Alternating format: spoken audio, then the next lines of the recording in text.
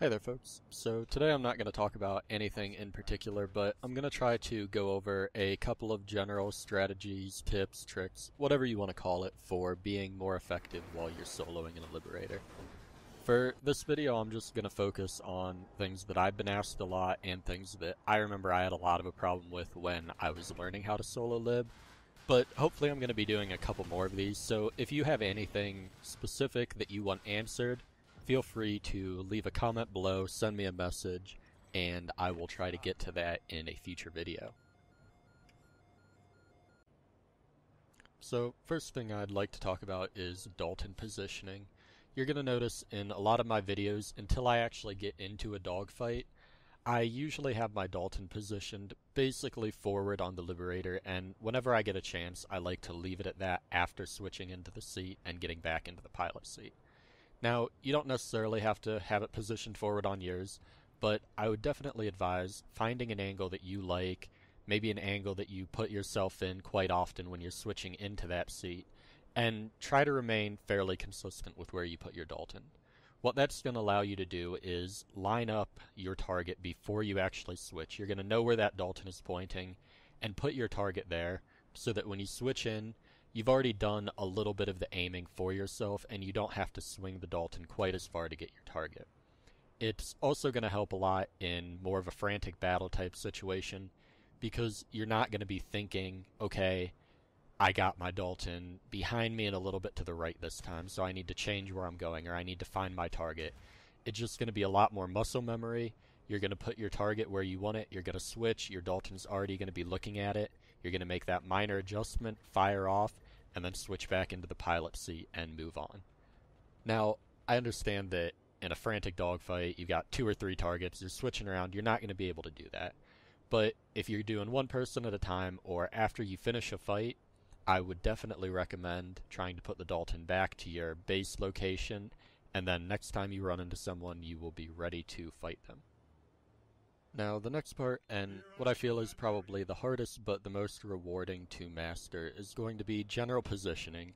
In essence, when do you want to attack, how do you want to attack, when do you want to run, and how do you want to run.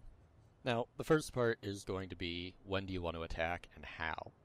In general, I like to have the advantage when I attack for fairly obvious reasons. When you're soloing in a Liberator, if you come up against a 2 of 3 or a 3 of 3 Liberator crew or a good ESF pilot, you're really at a distinct disadvantage because you only have about half of the damage available to you that a good Liberator crew has. So the way that you get around this is giving yourself a massive advantage at the beginning. Essentially, I always try to get the jump on people. If I can, I end the fight before it even begins by dropping on them, tank bustering, Daltoning, something that basically takes them out of the fight before they get a chance to fight back. And a lot of this is going to have to do with your patience. There's been times where I've followed a target across the entire continent, waiting for them to get distracted, drop down low, give me that opportunity that I need to drop in and take them out safely. Now, my preferred method of taking them out safely is to drop in on my target from above and behind them, matching their flight pattern. What this allows me to do is line up a fairly easy either tank buster or Dalton shot. Because we're both flying in the same direction at about the same speed, I'm trying to minimize the factors that I have to account for. If I'm coming in at an angle, coming straight at them, coming from the side, they're going to be moving in 2 directions away from me at once, which means I have to account for 2 different angles, 2 different drops. Everything starts to change and get much more complicated.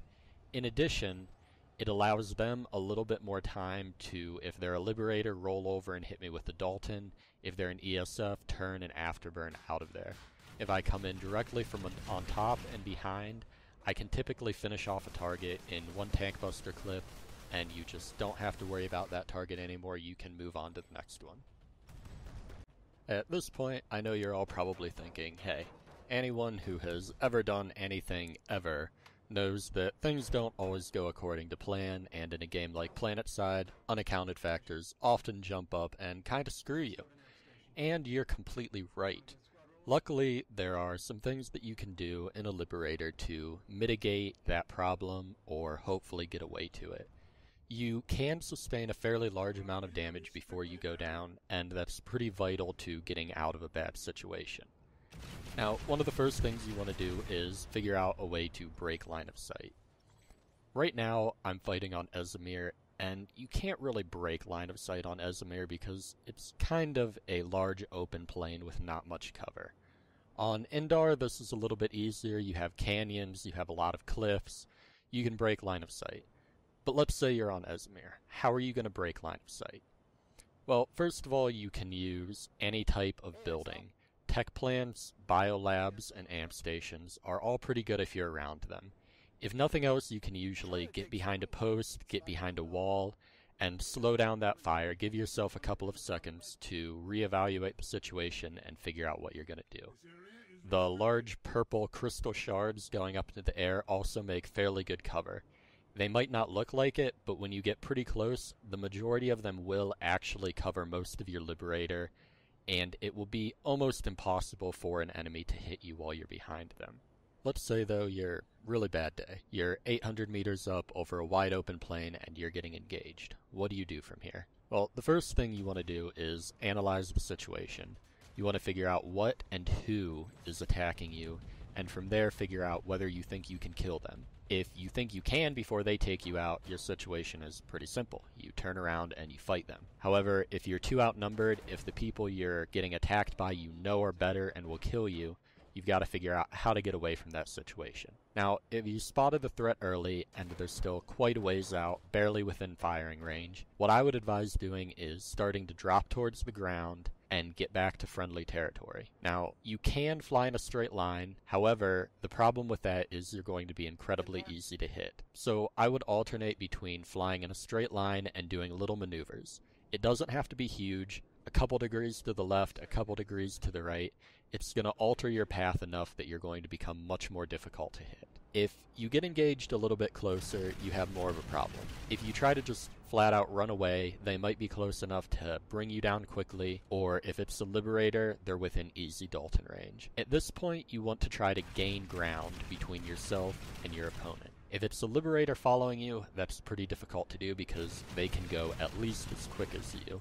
And if it's an ESF, they can go quicker. At this point, what you're going to want to do is roll your Liberator to the side so that your belly gun is pointing towards your opponent.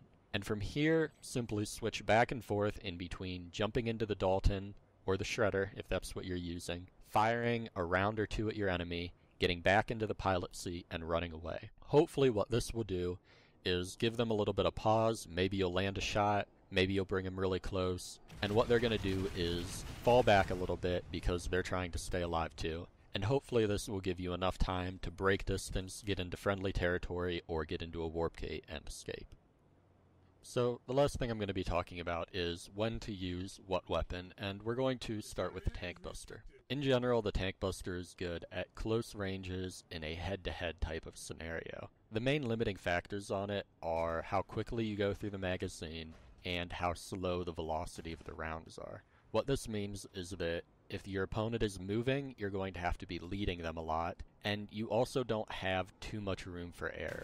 The two things that I like to do to counter these weaknesses are, one, I like to lead the opponent more than I even think I should.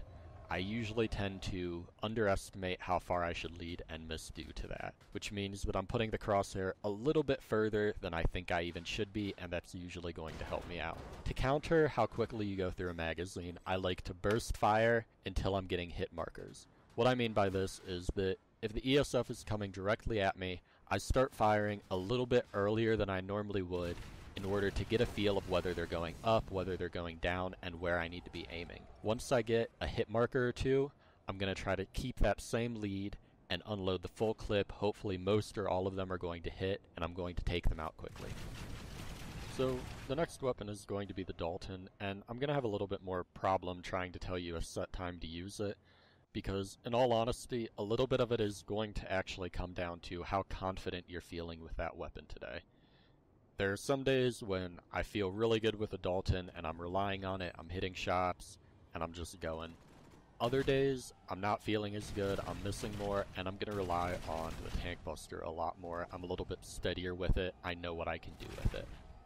But there are definitely a few situations where the Dalton should almost always be your go-to weapon.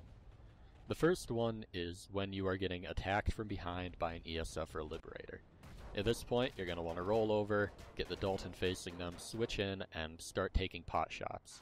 You can either take 1 or 2 right off the bat and then turn to engage with Tank Buster, or you can keep falling away and sending out those Dalton rounds. What this is going to allow you to do is analyze the situation and figure out what, who, and how many things are following you. From here, as I said, you can keep Daltoning or you can turn around to engage. Once you get into an engagement, you should really try to limit your usage of the Dalton. The main reason for this is that while you are in that seat, you can't really control where the Liberator is going, and against a good opponent, they'll take that time to get around and behind you and put a lot of damage on your Liberator while you can't really do anything about it. That being said, if your opponent flies right under your Liberator, or flies into that sweet spot where you hit 9 out of 10 Daltons, you're definitely going to want to take that opportunity because, as you know, you land 1 Dalton and the fight is over if you're fighting an ESF. But let's say that you're not so confident with a Dalton. How do you get better at it while you're soloing? What I usually do to practice is, when I'm fighting someone who I'm quite frankly not worried about them killing me, I rely on the Dalton a lot more and try to kill them with the Dalton, not the Tank Buster. If you're fighting someone who is a newer ESF pilot or just doesn't seem to be doing that much damage, you can afford to miss a half dozen to 10 Daltons while you're trying to get them, because they're probably not going to put enough damage on your Liberator to kill you. This is a good way to practice, and it'll really help you get your Daltoning skills up for when it counts against a good opponent. Now, the final weapon in your Solo-Liberator arsenal is going to be the much-loved Walker or Drake tailgun. Now, believe it or not, this little guy does actually have uses in really 2, well, we'll say 3 situations, but you only live through 2 of the situations. The first situation is if you've just passed by your opponent and set them on fire with the Tank Buster or the Dalton. At this point, instead of going to all the trouble of turning your Liberator around and killing them with the Tank Buster, it's usually much quicker and easier to just switch into that third seat and kill them with the tailgun. Another situation would be if you feel like utterly and completely humiliating your foe and destroying them with only the tailgun. Afterwards, I would advise saving that video, putting it up on YouTube, and relentlessly making fun of whoever you killed. The final time that this will come in handy is when you've had your Liberator up for a long time, you need to go to bed, you need to go to work, you need to do something, rely on your tailgun, and you're probably going to be able to get rid of your Liberator pretty quickly. So, hopefully this video was helpful or fun for you to watch.